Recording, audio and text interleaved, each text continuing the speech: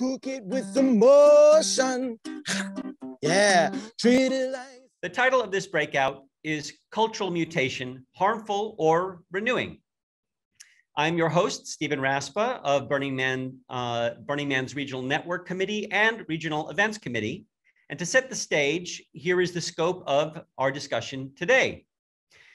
After many of our in-person official events were canceled due to the pandemic, the culture began to take some new and innovative forms, including online experiences that made the culture more accessible to many, but with less commitment perhaps and more anonymity.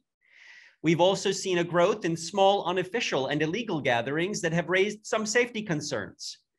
There have been front porch theme camps and backyard burns, drive-through events, parades, art maps, placing temporary art and theme camps in neighborhoods and more. The culture is clearly scaling and taking new forms of social engagement as it moves deeper into daily life, which is wonderful.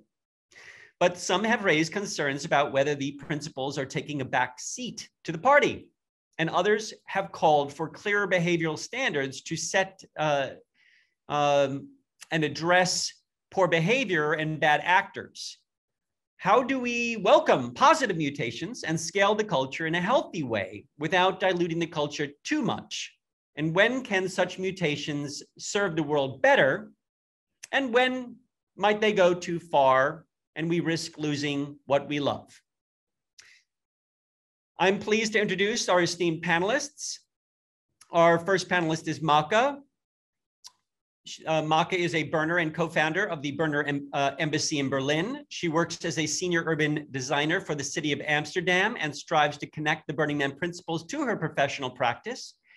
She took part as a co-organizer of Burning Bear and Zum Brennenden Baron, I mutilated that, I'm sure, in Germany, and has been part of assorted camps and projects at various European burns. Our next panelist is Diana Monsberger. Diana is the chair of the Borderland, which is the largest Nordic burn. She joins us today from Denmark, and she is also a member of Wayfinding, a creative hub in Stockholm.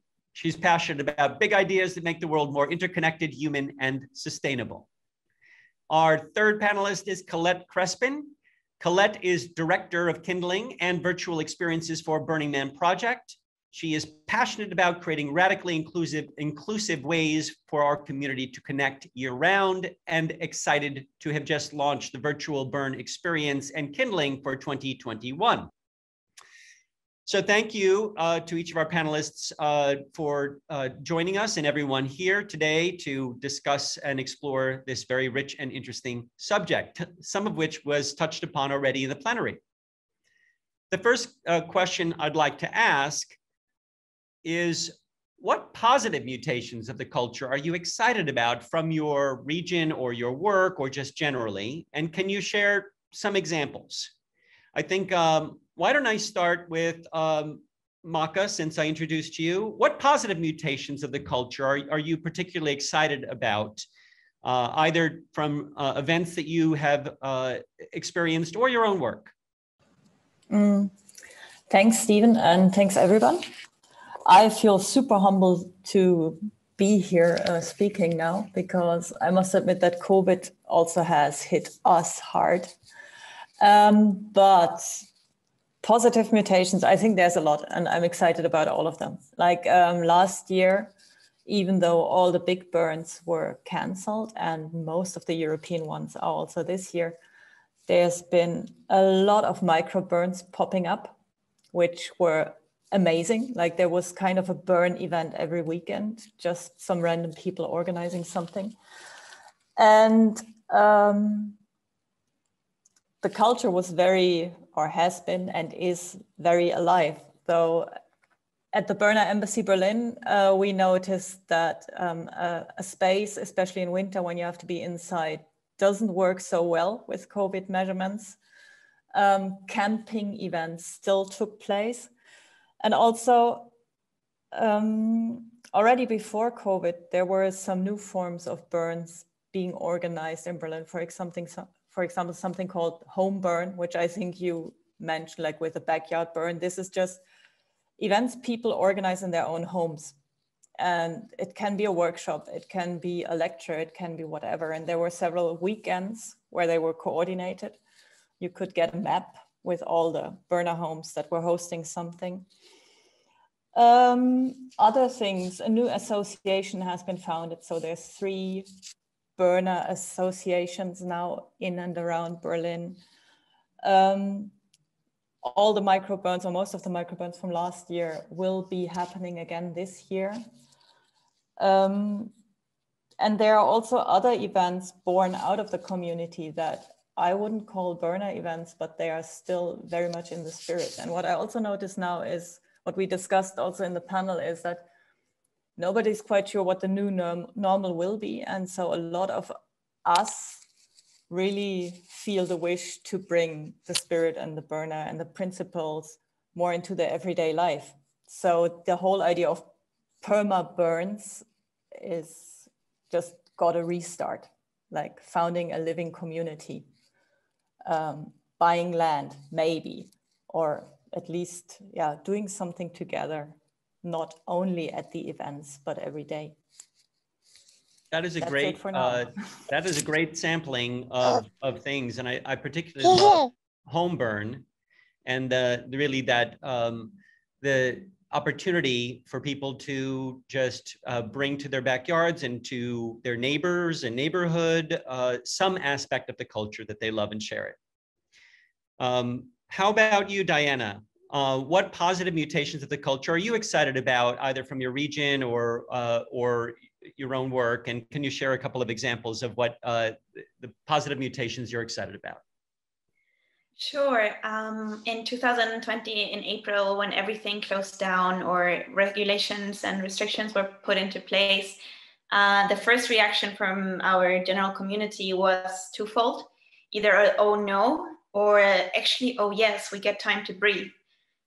Which is actually quite interesting, because we notice that a lot of people that are driving forces within the communities are usually occupied and exhausted. And I mean, it's also hard work. So it's not that you don't choose it, but like, yeah, you're really involved in the building and doing of the physical events that, of course, respecting the circumstances and everything, it felt like, okay, we are going to breathe for a year.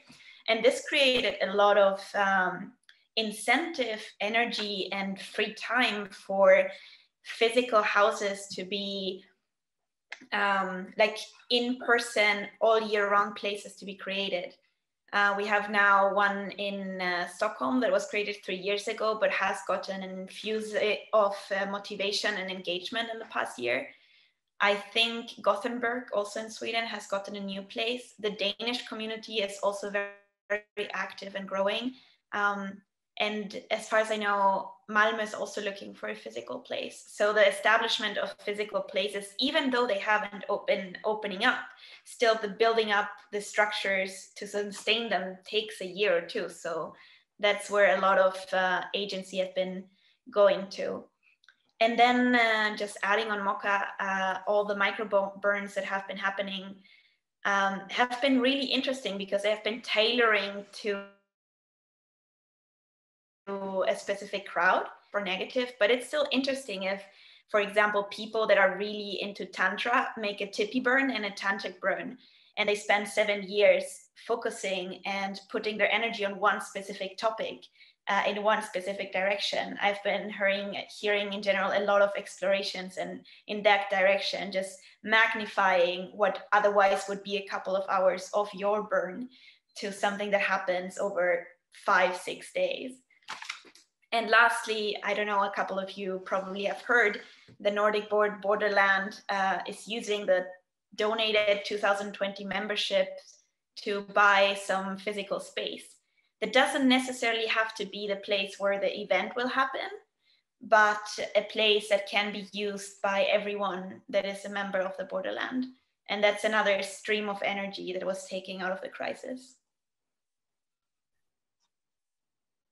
I particularly love that smaller gatherings allow people to go much sort of deeper with one another, and even to, as you mentioned, tailor sort of more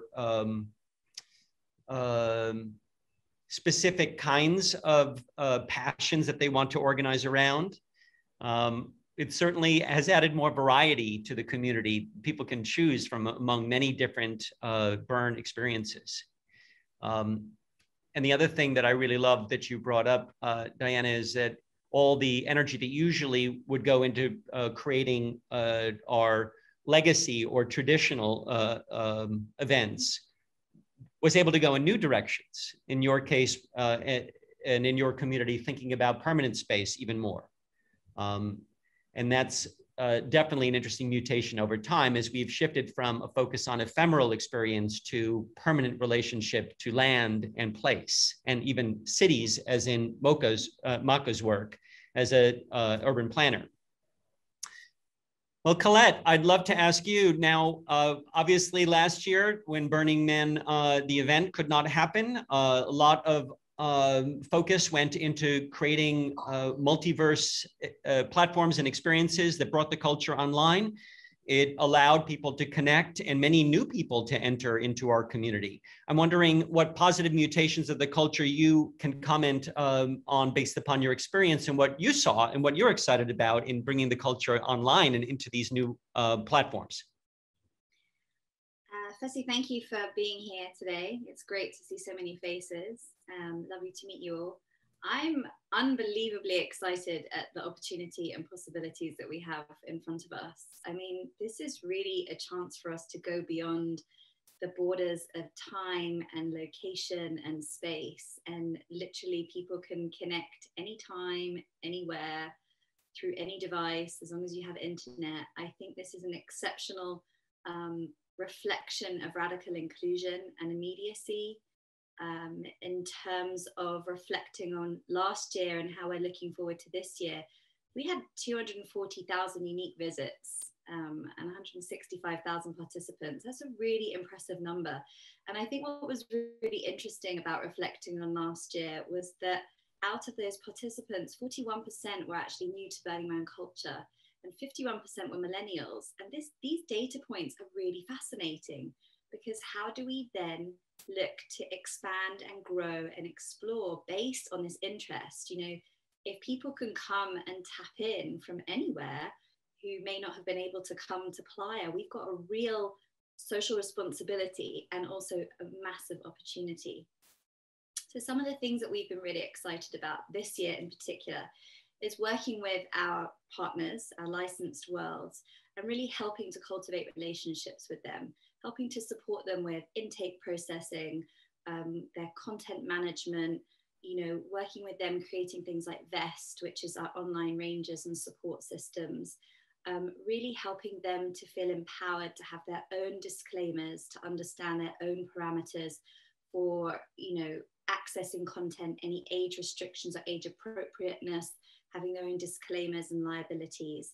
And also really supporting in terms of what decommodification means in an online realm. You know, do we want to be selling things? Not really. How do we want to show participation? How do we want people to engage with us? We've been helping by creating some guidelines together to really try and create a structure that we're still decentralized, so everyone's responsible for their own projects, but there's kind of a guideline of saying, you know what, based on our 10 principles, perhaps this makes a bit more sense than that. But there's still some fluidity of saying, these are still your events. If you guys want to go and do fundraising, go do it, spread your wings. We're not here to confine and control you. We're here to just be this space for you guys and to provide support so you can then go and spread your wings. But I think it's an incredibly powerful opportunity for us in terms of acculturation and onboarding, and us really teaching what those principles are. I often say this to the team, you know, think of it as what's your virtual dust roll and bell gong, you know, as you come onto Playa for the first time? Who are your virtual greeters that you meet? What's your first touch point as your experience to the Burning Man culture from a virtual capacity? So those are the things that we're really excited about. Thank you. And, you know, you touched upon some of the challenges, so I think I might want to stay with you on this next question. Let's get into a little bit of the dirt here. What negative mutations have each of you perhaps seen in your own work as community organizers? What are you perhaps concerned about going wrong with our culture? For example, SantaCon was originally a culture hacking disruption created by members of the Cacophony Society with very anti-consumer messaging associated with it. And it gradually became a drunken bar crawl adopted by bars to help drive liquor sales. So that's not really a direction I would like to see the culture go, but what have you seen that might be cause for concern or going too far, or that simply keeps you up at night a little bit, or they could go wrong? And Colette, I'd like to stay with you because you touched a little bit on, you know, some challenges like with giving newbie orientation so people understand the culture. Maybe you can speak to some of the challenges or even potential negative aspects of the mutation of the culture and bringing it online. Yeah, absolutely. I think one of the main things we've been experiencing is around censorship and appropriateness. You know, when you go to Playa, if you're under 18, as long as you're with an adult and you're accompanied when you go in the gate, there's a self-reliance in terms of what you experience and what you access. You know, you get carded to go to bars and such like that. So there's a way of moderating, or, you know, policing is not the right word, but I think you understand where I'm coming from, of kind of keeping people safe. And it's very hard to do that online. And it's tricky to say, you know, here's access to an experience, but if everybody's just co-curating together and it's very live, how do you moderate that and keep people safe? And then if you have age restrictions, then are you excluding certain groups that perhaps you wouldn't necessarily exclude on Playa? So that's been a very tricky one for us to navigate. Vest has really helped, which thanks to Tranquility and her team, it's been really supportive of having kind of these online rangers providing assistance, educating, mediating, doing those sorts of things. But ultimately, because it's an unknown realm still, and there's so much transition from in-person into online, the litigious nature of this is still quite sensitive, and getting insurance for, you know, when you do an in-person event, it's quite easy to get public liability insurance, whereas to get insurances for this kind of stuff online is still kind of tricky. So we're all sort of navigating this new world together. Some of the other things that have come up for us is really around decommodification. You know, it's so much more straightforward on Playa to say, okay, once you come into those gates, there's no financial transaction and it's all about gifting. How do you gift online? I mean, do you give Bitcoin to someone or like an NFT to, like, how do you do that? It's such a different interaction. And so much like how Michal Ronen talks about how you can have emotional engagement online, you know, we're sort of thinking about, well, how do you do gifting? And then is it an upsell? And is that decommodification? Am I then having financial transaction? Like, what is that? So there's definitely some very new and big challenges that we're experiencing. Luckily for us, with the licensed worlds that we work with, they're all absolutely incredible and hugely talented. And we're having less of the concerns around the SantaCon and the kind of the more bastardization and sort of like throwing out to the wind and spreading across the areas that are like not so aligned with the principles. But it is something that's very much in the community, and helping to navigate those conversations can sometimes be tricky, you know, because what is the line of what's acceptable or not acceptable? So. Well, I appreciate your focus on sort of gifting, because I think even in our in-person events, sometimes we think of gifting in too much of a material way and not in an experiential way, or just holding space for one another. And a lot of people don't really think as deeply about gifting as they should. So perhaps the challenges online will encourage people to really think much more deeply about what is it about themselves and their presence and what they can offer others, what gifting really can mean. At the same time, I think it's really quite interesting. Like my experience in a couple of the worlds where some groups that were theme camps were well-meaning, but maybe linked to a YouTube video, and then you had an ad pop up in the middle of what should be a decommodified experience. So it'll be interesting, I think, to see how the either the platforms or the communities respond to that, to say, no, I really do want a decommodified space. And, it's not enough just to promote, what you have going on, or let's keep ads out of it. But that's it. It's such a unique and interesting world. And I had such a fantastic conversation with a couple of people who are not physically able to go to Burning Man or to regional events, including a paraplegic who said that they were thrilled to have their first burn. And that was their first burn and experience of the culture. And one of the things they said was how wonderful all the people were. I'd like to shift now. Diana, let's go to you and see, like, what negative mutations of the culture have you seen, or what keeps you up at night about the way things might go wrong as we push ever further into everyday life in these new forms? Yeah, so I haven't been much in the online world, so thank you so much for that insight. It was super interesting. Yeah, for me, the question, especially being someone that is, we don't really like the word leadership at the Borderland, but just for a concept to say, like, in a leadership position, I've just seen how there has actually not been a lot of new people coming in the last year. First of all, our groups have been in itself, even the bigger community that in my reality in Stockholm is maybe 500 people that I kind of know.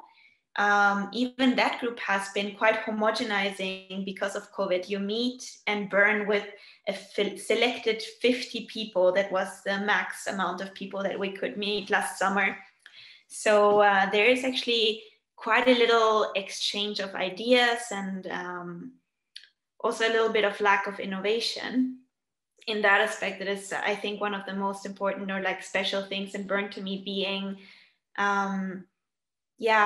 encountering people that are super, super different from oneself. Like, wow, I probably wouldn't never have met you if it wasn't for this event.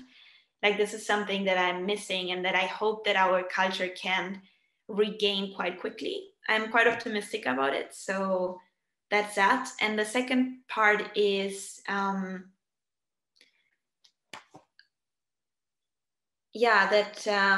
it has been also, again, from a leadership aspect, it has been hard to give on the torch. Like, I was ready to leave the board at Borderland. We have a moving board that about like every 3 years, it's time for you to go and someone else to take over. First, maybe as a secretary, but then as a chair, whatever. It's basically a school. And then you start your own efforts and type of things. And it feels a little bit, because now we didn't have Borderland for 2 years, that I don't really have anyone to pass the torch to, because we didn't have this natural people stepping in and the trial phase and an involvement phase. So yeah, it's a completely different position. It's maybe not really a problem of culture, but it's a problem for what I perceive that the Borderland has in the coming year. That's a very real challenge in our community, which particularly in yours, where you really have a completely decentralized and co-creation approach to doing things. That, like, you kind of have to meet one another on the ground doing things in a deeply experiential way to pass that learning forward and allow new people to step into leadership. Yeah, that's interesting. So in some ways, the in-person culture may have stalled a little bit when things went, even though the culture moved online in different forms. MokKa, how about you? What negative mutations have you been seeing, or possible either dilutions of the culture or fragmentation of it, or what just causes you a bit of concern, or you think we should keep an eye on? Yeah, I first want to also agree with Diana, and sorry if I repeat it a bit, but both aspects also are a source of concern for me, because, for example, the Burner Embassy, we noticed, especially now during the year where nothing much could happen, was basically carried by especially one person and a few more. And it were always the same that were there. And we kept having this discussion, okay, how long do we do this if there's no exchange with the community, or if they don't take up the space, or things like that. And the other was also the microburns, of course, because they are so small, are often very exclusive. So they are friends and family. And sometimes there are some virgins being invited, but more often not. And if that keeps on going on, it's of course a pity. And I don't know how you can change that, I must admit. What I saw in Germany, but that was already actually before Corona, was that there are some commercial events coming up that are also carrying the name Burn. You have Burning Beach in Hamburg, you have the Burn Night in Munich, and they are sometimes organized by people who were at Africa Burn or at Burning Man and want to carry the spirit of Burning Man into the cities, but they are very strongly commercial. So it's difficult. I think in these two cases, some local burners and regional contacts picked it up and really proactively looked for contact with the people and also made a stand at the event. But that's a very real danger because, of course, it's not a trademark. So you can't forbid someone to call it that way. And also they do it sometimes really out of a good heart, like they love the party so much, they love the music, they want to carry it out there. For myself, I think the commodification is the biggest risk and danger. And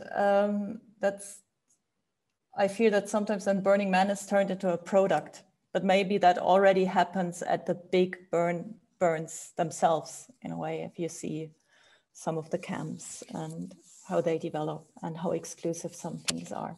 So I think it's up to us to change that and to keep the communication going, because for me, the principles are mostly dynamic and you have to live them and to talk about them. And for some people, some things are more important than for others, but we have to keep talking about that in the communities and also go out and proactively approach other people. So that was also one of the ideas, of course, about the embassy. And that's the third challenge I want to talk about, that if we have these physical spaces, especially in cities and as the embassy in the city center, it changes what we can do there and what we can't. Like also the kind of the focus within the principles change a lot more to civic responsibility, way less radical self-expression. And I think that's super interesting, but it means also changing the culture. And for a lot of people, it also means questioning, does it make sense for us if we can't be naked, if we can't have loud music, if we can't just do what we want? But again, I think it's good that we have this challenge and that we talk about it and we try it out. And the same is if you actually buy land, who has the right to use it, as is discussed in Borderland, and are there people who have more rights that live there, or how do you keep that open and inclusive? I think we are at a very challenging but also super exciting time because all of these things are tried out now. You've touched upon commodification of the culture and commercialization and how do we protect it, and IP issues, which Burning Man has often worked with many regional groups to try to preserve intellectual property on behalf of the entire community. So it does mean something. So we have tried to enforce intellectual property, but far more, I have to say that the biggest tool seems to be when members of the community talk to producers and say, hey, like this actually means something. Don't associate with the culture if you're only going to, if you're really just doing it to drive sales and have vendors and all sorts of other things and not more fully embody what it means to be, quote, a burn. But you're right, it's quite complicated. At the same time, we want people to know about the principles because we think that the discussion around the principles can lead to positive cultural shift and change in the world.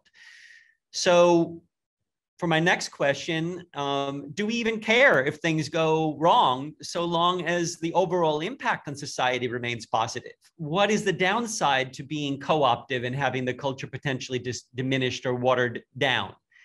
I'm curious if any of you have thoughts about that. And actually, MokKa, it might be good to stay with you a little bit longer since you raised a little bit about that.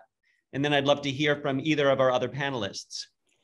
I don't have a real answer to that. I actually first want to ask back, like, how do you measure if the influence is still positive? Like, that's a great question. I don't know.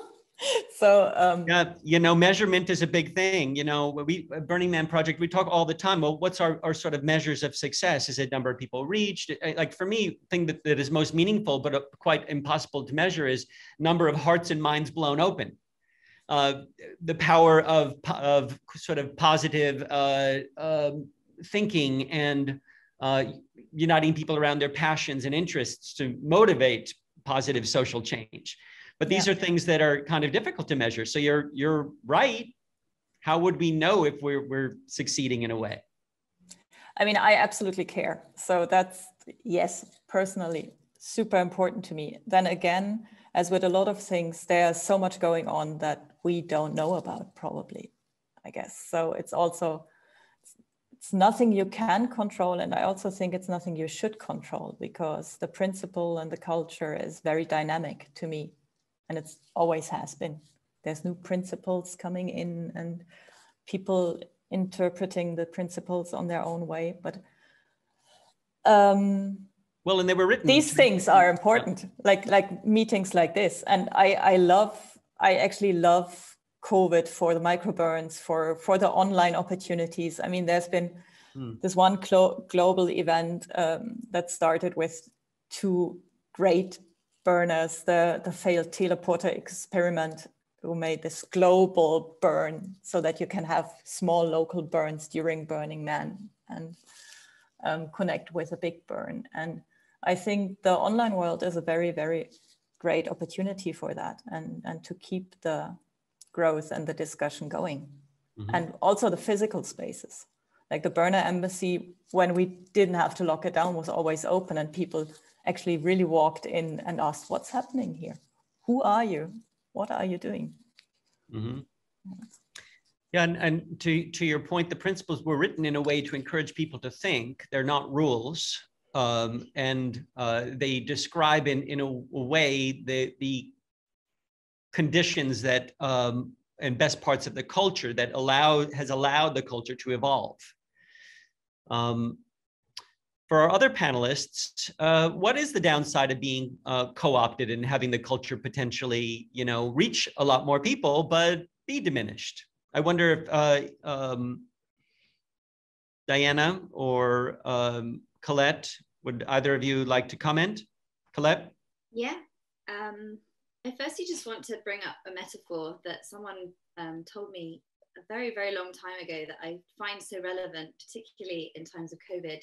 But when you hold sand in your hands, if you hold it too tight, it kind of trickles through your fingers and you're left with no sand in your palm. Whereas if you cradle sand very lightly, it's abundant, right? And I use this metaphor a lot when I'm thinking about this, because we can't hold on to everything and we can't control everything. And I think that's something as human beings is generally a struggle day to day, and has generally been a struggle throughout COVID because our lives have been turned upside down. I really love what you said, MokKa, around the fact I think there's some incredible things that have come out of being able to connect virtually.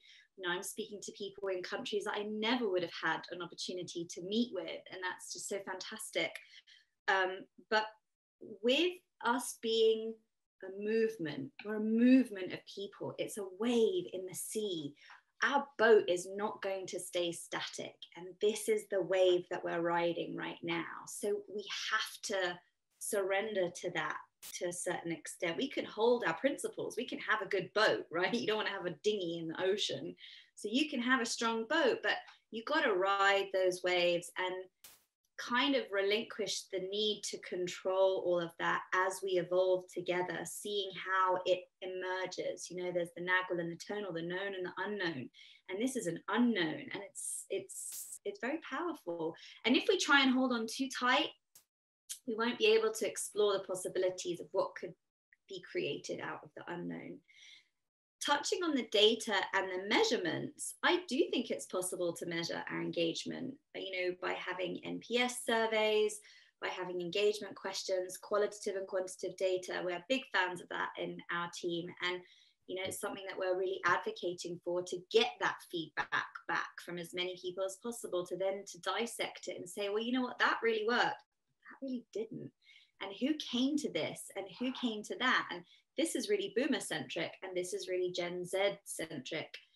And there's also a whole new generation of the Gen Zs that are interacting in a very different way, even to the millennials and the boomers, you know, and we have to accommodate for that. And that doesn't mean that we're loosening what the principles are. It's just the way in which we're discussing them and bringing them into fruition, if that makes sense. I like your emphasis on the discussion about the principles, and that you said that we can hold to our principles, but also hold them loosely and allow them to evolve in other ways. One distinction that I sort of find very helpful in my own work is making a distinction between an official regional event and allowing for unofficial things. And we often actually work quite closely with many unofficial things to try to walk this line between getting their help to maintain our intellectual property and not say, for example, Burning Man regional event or whatever it is, but saying you're part of the family, we love what you do is important, because it is, whether they're official or not. But then when an official event is recognized, it really is held to a higher standard and embodies, it's like a stronger signal of the culture in a way. That's one way that has been helpful, I think, sometimes in walking this line of, you know, not holding the sand too tightly and letting it be abundant. Diana, I wonder if you have any thoughts about, you know, what's the downside of the culture being co-opted, or does it matter? You know, I mean, I think that Nordic burners have been very inventive about just turning things over to the community. I think of the urban burn, for example, in Stockholm, where you just rented a place and said, here, community, you figure it out. No placement, no placers, no schedule, just let the, you know, the community really co-create in a raw space. So that's an excellent example, I think, of being very like just open and trusting and talking about setting some basic parameters. This is legal, this is not legal. Here are the principles. Now you do it. What do you think about the, you know, is there a downside to the culture being co-opted? I don't really think that there can be. I really do believe that culture goes in iterations, and sometimes it's going to be interpreted in this way, and sometimes it's going to interpret it in that way. But in a general perspective, I really do believe that, I think I wrote in my note, like the baby is out of the crib. And it has been for a long time with Birmingham. And I think there are a lot of events and subcultures and movements that are inspired by, but not identify as Burning Man. So yes, we can, I think it has a value to curate more than moderate, but curate and support events to hold a certain standard. Yeah, what has happening a lot with the microburns here is that they added principles and deleted others. The same, for example, with our organization, with a member-based co-created organization at Stockholm, is that they realized that decommodification doesn't really work in a permanent context. In reality, in collaboration with city, it becomes very, very difficult. But they have added another principle called ownership.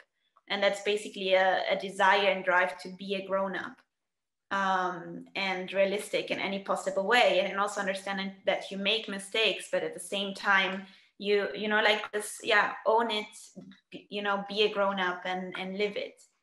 So it really feels yeah, I think Burning Man is doing and has done what it needs to do in the world. And that's like curation is not the way to go, but support, but also allowing for evolution to happen. If I may directly Yes, react to something you said, I think there are ways to keep a physical space also decommodified. Like the embassy, of course we thrive on the very low rent that we only have to pay the service costs. But since it's more or less not run by, but put under the name of the association, and it's been financed by people giving donations, it works. And I think that's one of our main principles, that at least I want to keep it free. And if anybody wants to have a workshop there where people pay for it, no, that's very clear, no. It should be open for everyone. And so all the events should be open for everyone. And that's why we don't want people to have to pay for it. Yeah, I also am curious in responding to that, because we had a similar place, MokKa. I think you remember the Old Node. Yeah. Stockholm. We visited. There was ELS in 2018, I think. And that was a very nice place that we got for very, very cheap. But when it got demolished, out of the sudden, the organization was homeless in one of the cities with the big, with super, super high rents. So like what a couple of individuals, more or less also including myself, realized is the need to open up a company to get credibility, funding in a sense of a co-working and maker space, to then give a home to that organization that still runs with this premises. But it's like, okay, we're kind of, it's twisted, but in a way it's I guess a bite of reality that we got kicked out of this almost free space. We are having the same discussions or similar discussions here. So how far can you go? Yeah, exactly. And I don't know, I just want to be daring in saying that we have now an area that is an area in redevelopment where the house is, that it's got an old harbor, and it's going to be developed into a new complete area. And the ambitions have changed into being an organization that just burns to an organization in an ecosystem of companies and non-profits and non-for-profits that actually help the city and urban developers redevelop that area with principles. So it's like, we are bending, we are being more commodified, but like the ambition has grown into something else. Well, I'm glad that you brought up decommodification, and I'd like to just offer that, that when that principle was written, a distinction was made between commerce and commodification, and that you can have ethical commerce when you commodify human relationships and it becomes completely transactional and devoid of meaningful relationships and respect. So when you slap down your money at a coffee shop, don't even look at the person, and you have a transaction, you get your coffee, that would be a commodified experience in a lot of ways. And and the culture has tried to create an alternative to that. It doesn't mean that ethical use of commerce can't be a part of it. So I would challenge even burner entities forming to think about what decommodification can mean as an operating entity functioning in the world, because that's the gray and messy frontier for us in many ways.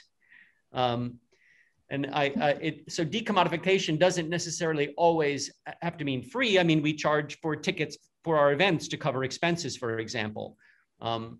But this is, I think, everybody's fear. In fact, I remember Marion Goodell saying that her greatest fear is the commodification of the culture.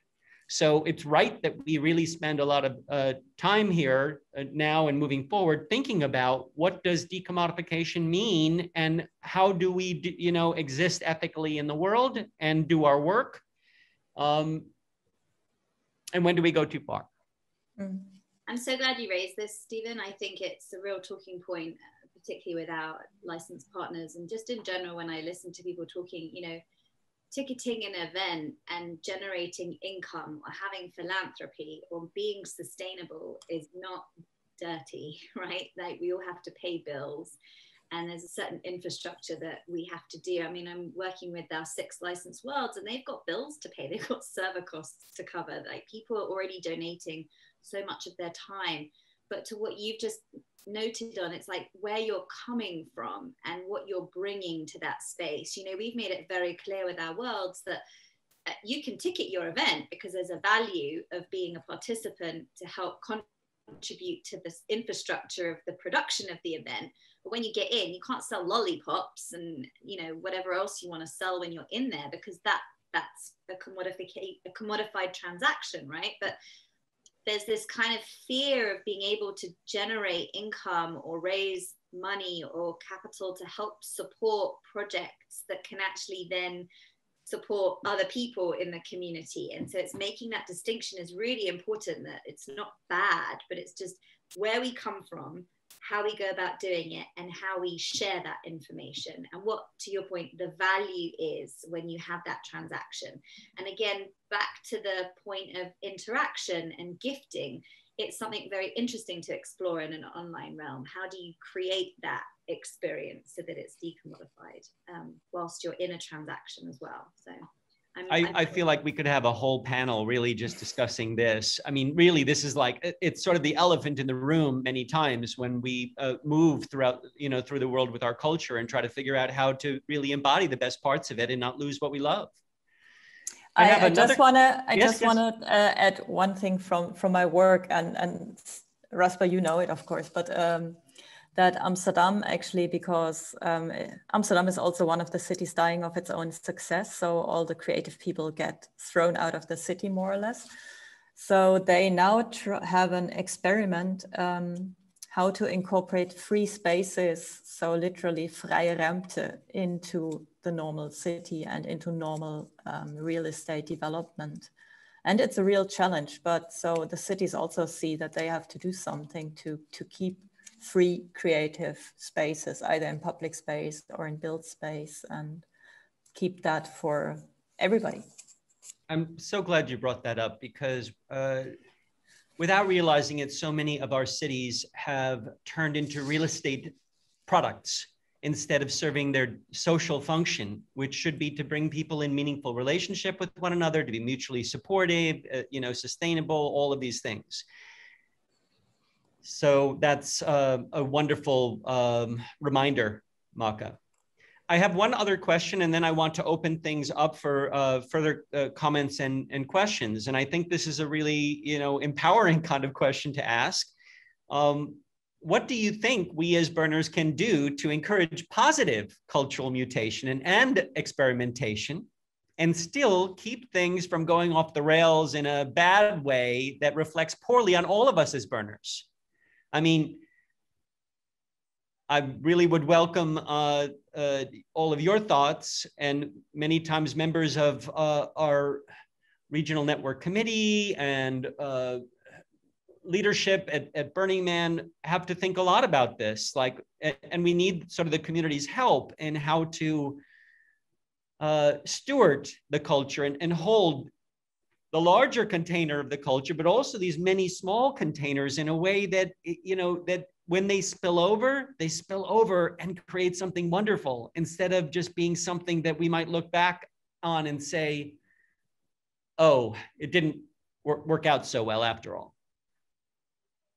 So what do you think we as burners can do to encourage positive cultural mutation and experimentation and keep things from going off the rail? Who would like to? Can I jump in, Stephen? Hi. Let me hear first from the panelists, and then I'm happy to open that up. In fact, I am going to open that up right after we hear from the panelists. Hold your thought. Yeah, I have a thought, if it's okay for you. Yeah. Yes, Diana. And I think actually, from this leadership perspective of being a burner, I think what we can really do is have conversations. Like, I think generosity is one of the leading principles in the center that I'm part of in Stockholm and also in my life. And I think one of the main things that we can actually give is time. It doesn't mean that we always have to give it, but like having these conversations. And if you have the energy, just spend this one more time explaining to someone why you are doing this and what it means to you and what it has changed in your life. And I think this is really important, because if people hear stories and how important a certain experience has been to you, they get curious about it, and they will talk to their friends, and they will decide to go to a burn.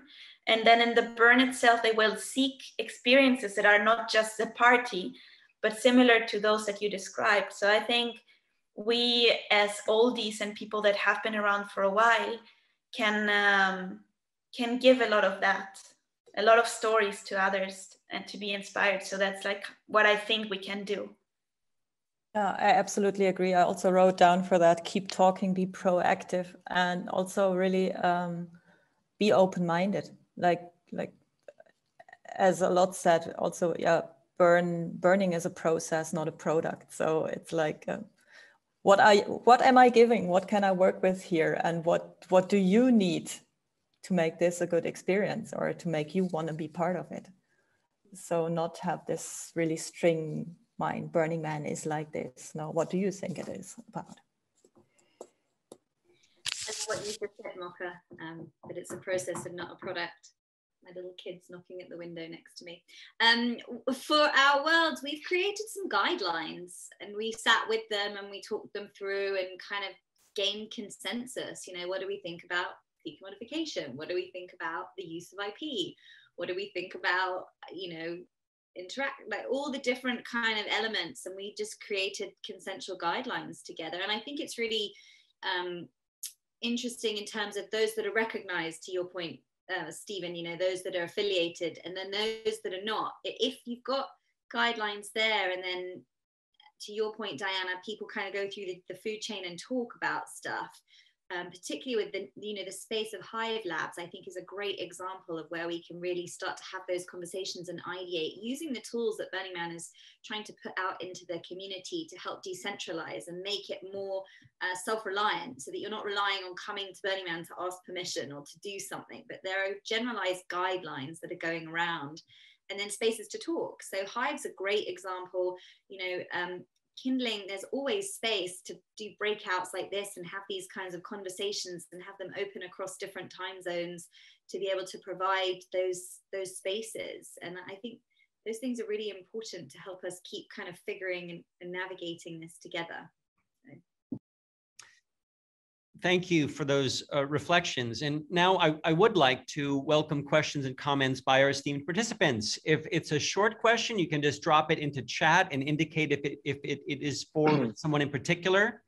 And otherwise, if you go down to the bottom part of your screen, you can raise a hand under the reaction menu, and then Jim can call on you. But I think, did I hear Andy's voice? Andy, yep, you're right there. So Andy, why don't you unmute yourself? And then once you've spoken, just take your hand down so the next person can ask their question. Andy. Hi, Stephen. So this is Andy Hanneth, Tetris. Hello to everybody, lots of familiar faces. I really agree wholeheartedly with everything that's being said by the panel. There's been some excellent points made. And the most recent point, mentioning stories, keep telling your stories. This is, for me, it's always been the most fascinating part, is telling them, hearing them, and sharing them, because that can sometimes, especially in this online world we're in at the moment, really help people to get a better take on it more swiftly. And I think there's an extra layer here that we can add in regarding social media, because I stepped up and volunteered to be an admin on the Burning Man 2022 Facebook group, and we've grown to like 100,000 members. And so I wanted to have, you know, try to contribute to, it's difficult, like not moderating so much the content, but, you know, there is an awful lot of nonsense and commodified events that try to get put in there.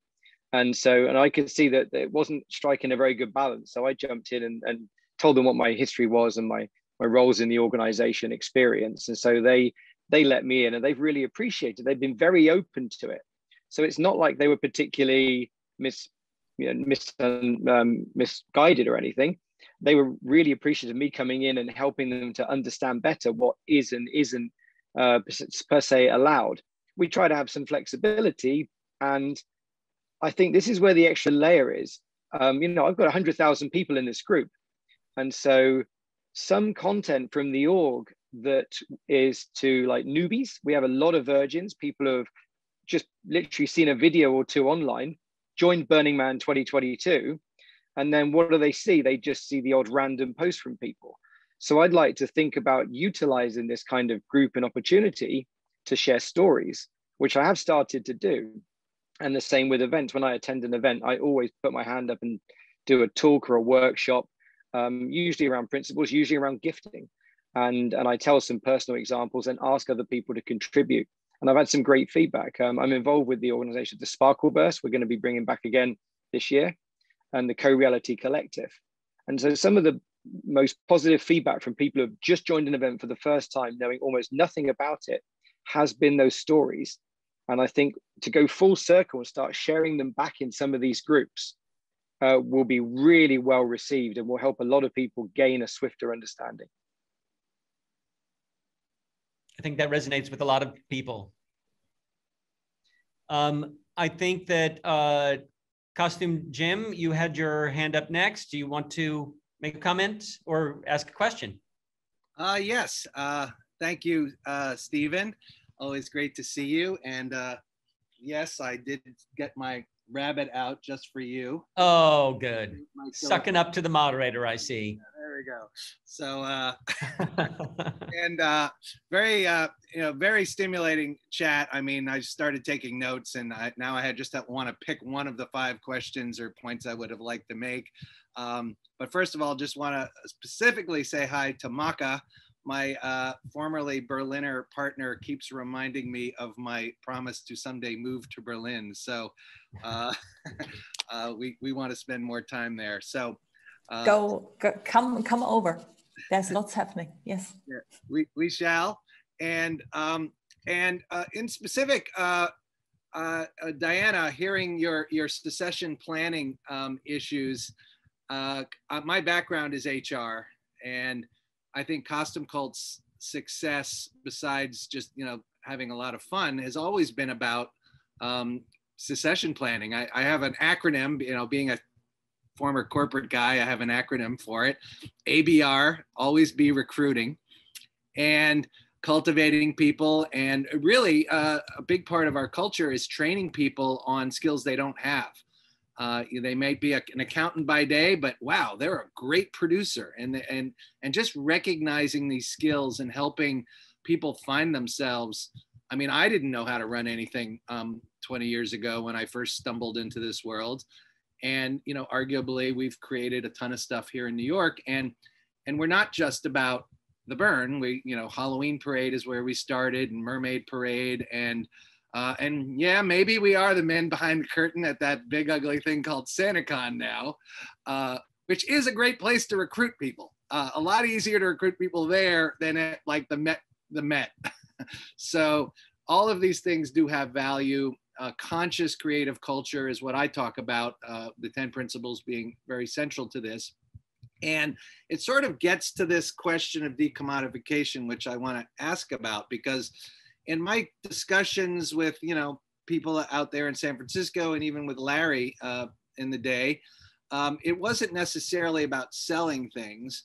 It was about people, outsiders coming in and trying to put their brand on the culture and try to look cool by association, right?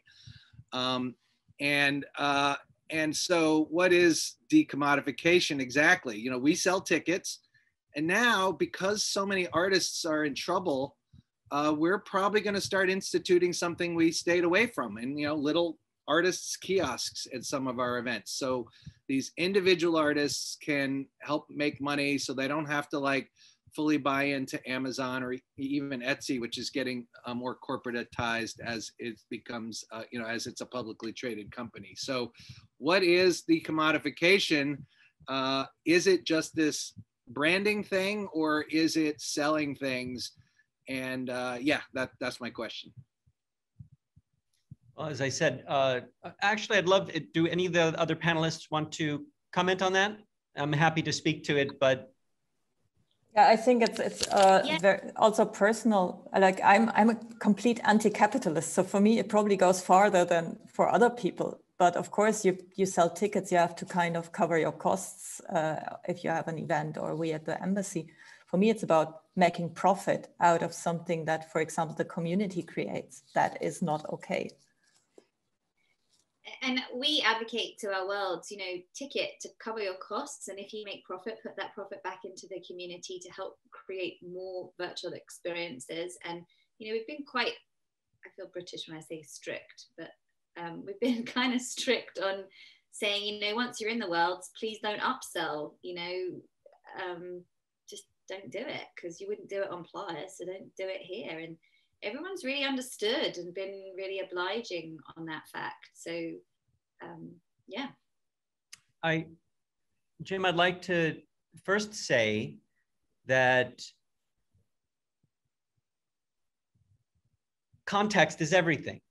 If you're saying that this is what the culture is about, and it's an official event, for example, or it's an official experience online that should reflect upon the culture, then I think that there's still that desire and will to be generous and to lead with gifting and generosity over sales. However, to your point, artists are suffering and many people need funds, and there's no reason why groups can't do fundraisers. Lithuania did an outdoor film festival where the proceeds went to help local artists. Just call it a fundraiser and be upfront about where those funds are going and be transparent. I'd be a little cautious about mashing together sales in an environment in which we hopefully very soon again will offer a very strong alternative to the usual consumer models. And to your point, yes, commodification, using brand affiliations, even the concept of a brand instead of an authentic human relationship and a relational experience of the world is at the heart of making a distinction between commodification and decommodification. And yeah, to your point, Larry, pointed out that even the punks tried to make their aesthetic so difficult to turn into a product, but ended up being commodified and sold, in their culture being sold. So it's something that I think we have to remain vigilant about and continue to have conversations about, but it doesn't mean that we can't help artists raise funds. Maybe it's a matter of like, well, which container are you talking about? And Diana, I see your hand up. Do you want to comment? Yeah, I want to comment on one difficulty that maybe someone in the chat can answer, or yeah, in general, curious about how the different events, burns, and places handle social media and Instagram and all of these things, because this is the place today where you have young people and younger people that are below 20. Like there's no one is on Facebook anymore, which was a traditional way to find people and invite to events. And I am, or like Blivanda, our house in Stockholm, is on Instagram. I think in some way, because it's curated by one person or two, it kind of has a voice. And through that, it kind of developed a brand that you're really hard trying to fight against. It's not that it's just happened naturally by the way that the platform is designed. And at the same time, it's also easier to understand for people that are not part of this community. It's easier for people to understand and feel curiosity towards something that seemed aligned and then get surprised. But we are dancing a quite difficult dance here, because then we have expectations and people come in and with their projects and fulfill those expectations. And we kind of square ourselves. And it has been for me a challenge to navigate that. And I'm asking all the time, everywhere, like, yeah. How do you do it? How can you ethically do social media? Well, I think that is a good question. I mean, that having Instagram or using different communication vehicles as a nonprofit, I don't really think is the problem. But Instagramming during a gathering really impacts both immediacy and commodification, because it takes an experience that really should be authentic, and the intention is right away to, in some ways, package or associate with the coolness, and that is commodification. So, you know, just as with money, money can be a tool, or it can be a complete corruption of the goals of any individual or entity. But in itself, it is not necessarily evil. It's what you do with it. And are you, you know, the thing that helps me is asking, is this an authentic, meaningful relationship and exchange? And are people doing it for the right reasons, or are they doing it for profit, greed, self-interest only? And if I might make one very last quick point, we spent a lot of time thinking about who we'll partner with. Are they an all-volunteer 10 principles group, or is somebody else putting money in their pockets? And as a group that really did innovate hard on online events, now hybrid events, you know, how do we do social? And yes, we're bringing our brand online, because like we're a live events crew, and then we had to pivot on a dime into virtual, and we need more people that have those skills. So we are taking our nonprofit vibe and trying to market it to get more people. ABR, always be recruiting. So mission driven, with the money all going into the project as opposed to enrichment. And that's a line that, yes, we should continue to talk about. I like your focus on being mission and values driven. Absolutely. And Richard, we've got time for one more comment, and then this panel ends at 12:30. I'd like to just allow a minute or two for thank yous. Richard, what is your comment or question? Well, it's a great panel. It's great to be here. It's a great gathering. Thank you, Stephen. Good to see you. Good to hear everybody. Hey, family, all that. So anyway, it's just about commodification, decommodification. You know, there's, as a person who the silver lining of pandemic, it has kicked everybody into gear, invited, encouraged, whatever, to do what we've been talking about for a long time. This is not just a one-year event, a one-time event, you know, one time a year event. It's a all year long experience that we're bringing to the world. At least as I'm inspired, is to bring what's inspiring me to others. So, but there's costs. You have to pay rent. You have to artist commodification versus decommodification. It's like, you know, and I'm also one of the original people starting Free Space here in San Francisco. So, I mean, it's great to work with free spaces, but there are costs. Art materials have costs. Storage have costs. Vehicles have costs. Insurance have costs. Artists have rent, you know, and covering those costs to continue the mission, to reach more people, to inspire more people, is not commodification. That is survival and growing and evolving to reach more people. And, you know, it's a question of like,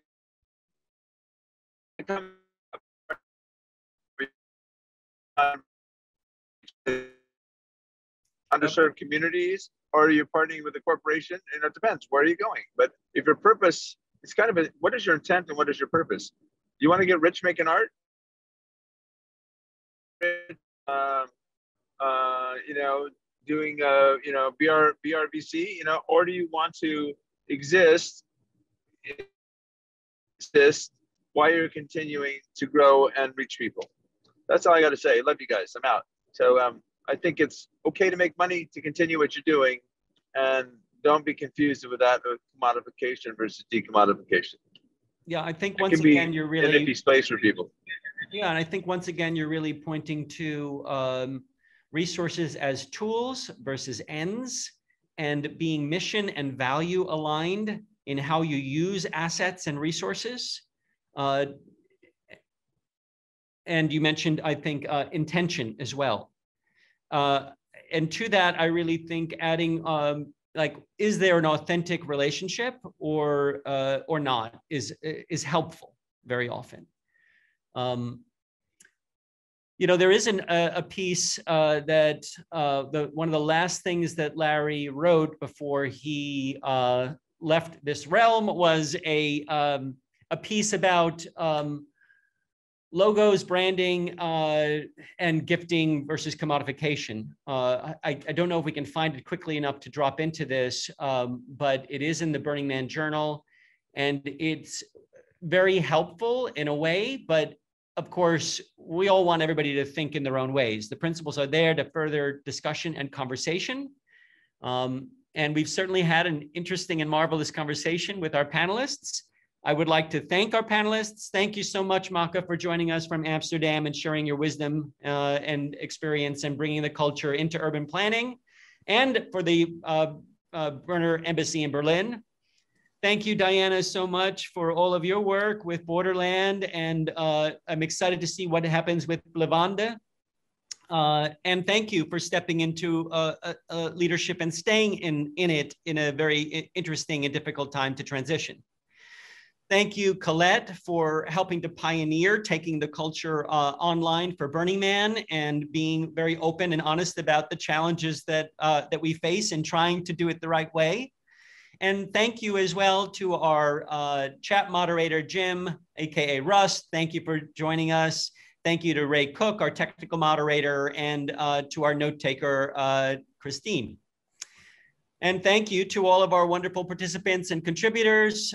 Thank you for helping to shape the vessel, carry it with you, move through the world, bring the culture with you, and please help us all figure out how to encourage positive experimentation, not get stuck, but also not go too far off the rails where we look back and say, boy, did we screw that up. Thank you and love you. Thank you. Thank you, Stephen, for your knowledge and wisdom, not just today, but every day. Well, thank you very much. We get to make it up together, and that's the fun part. Be well, I hope everybody. You'll join us. There are, you know, there's social spaces in the Build-A-Burn environment. If you go back to the main menu, there are some options. Jim, is there anything that we can drop into chat to help people know the schedule or what happens next? I will find something. It's going to take just a second. And otherwise, just go back to the main navigational menu that you all should have entered through, and you can explore. We've tried to kind of create a social space for people to just hang out and talk and connect. And then there's another whole round 2 happening for the next time zone coming up. Momentarily. All right. Love you all. See you Enjoy live the next time. breakouts. Bye. Cook it with emotion. Yeah. Treat it like it's sacred. Like it's sacred. Cook it with emotion. You gotta cook it. Treat it like it's sacred. Gonna make some music together. Beautifuls, it is fantastic to see you again.